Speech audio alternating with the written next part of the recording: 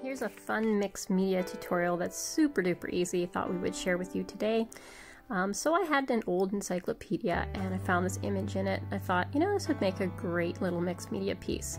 So here I am, I've got a wood panel canvas and I am putting some heavy gel medium onto this. You can use a decoupage gel or transfer gel that Fusion makes is really nice too. This one's got a gloss to it.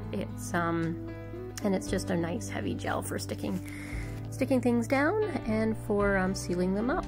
So just apply that base to your wood panel canvas. This will give you a nice firm surface for these kind of paper cutouts or rip outs, and then put your piece down. Grab yourself a credit card, gift card, and just make sure that you don't have any bubbles. Typically the old kind of books are the ones that have the really thicker paper, and they go down really nice and you have less bubbling, and so yeah, look for those when you're at the thrift store, or if you have a book that's really old and is starting to fall apart. Then what I do is I put the heavy gel medium right over top of that image. That will seal it in and it will offer some protection against things like UV light, and it just makes it look more painterly, and image just sort of sets in really nice with the layer over of the heavy gel medium.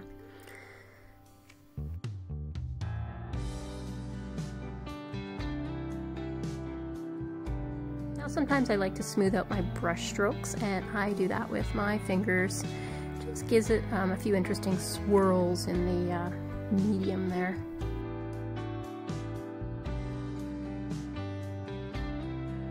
Now you have to let this one dry.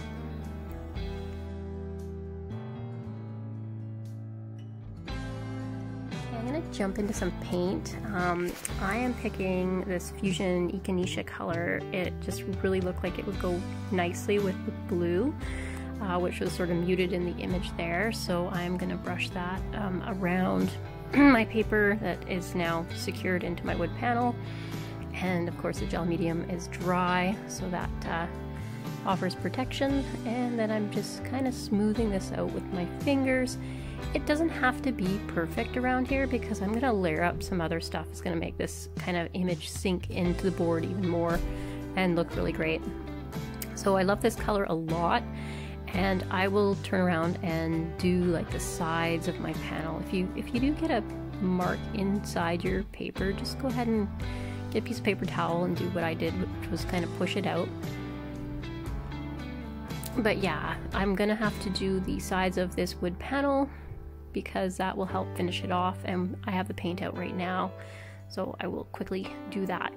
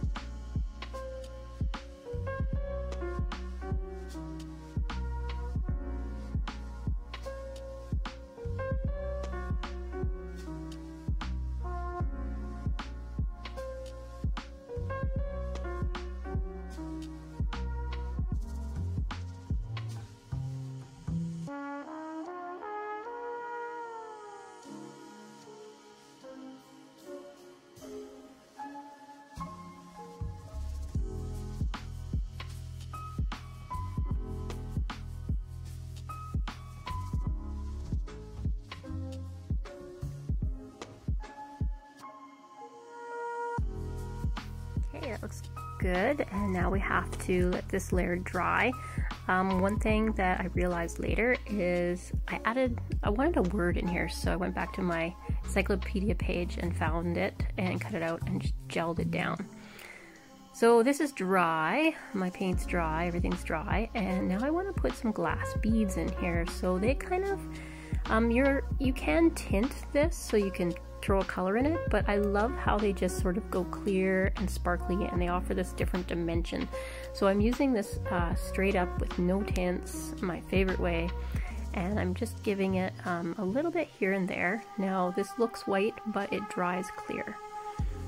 So sporadically put it on your piece wherever you feel it should go. I'm also going to be adding a Crackle paste medium, so I'm just being mindful of where I want my Crackle paste and where I want these glass beads.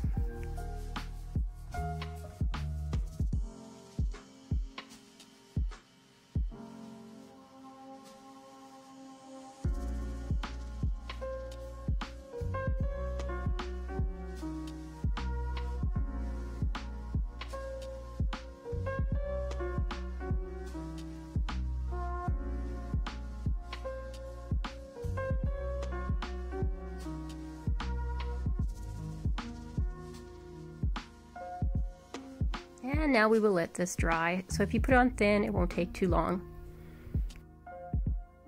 Alright, this glass beads look great. And now I'm using Fusion's Crackle texture medium.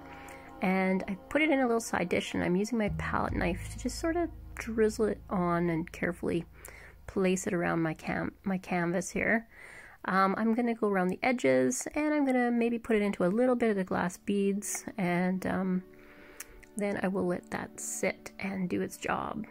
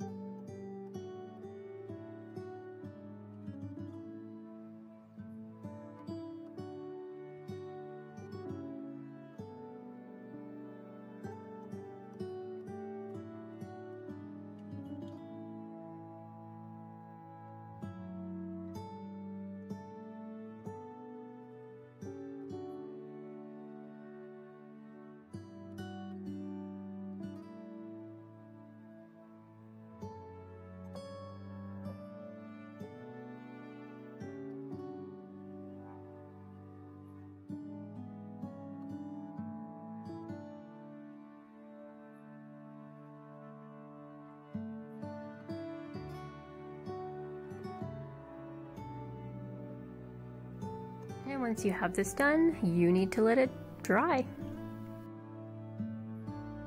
Okay, I just love the way that medium crackles. Probably the best one I've used yet. It's quick, and you can go down thin or thick.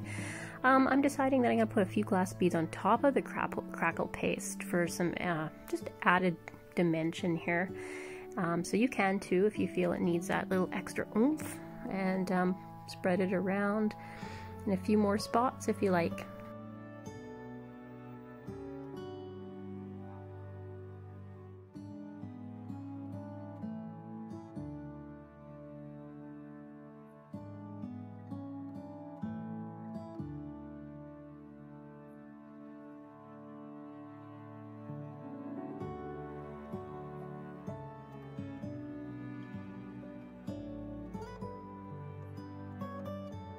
Once you have your last bit of beads in, you need to let it dry again.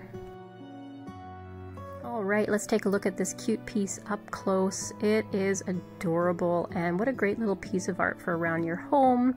It's textural, you can touch it, you can give it away as a gift. So if you enjoyed this tutorial, you will find our little mixed media art kits in the store on Saturday. Have an artful day.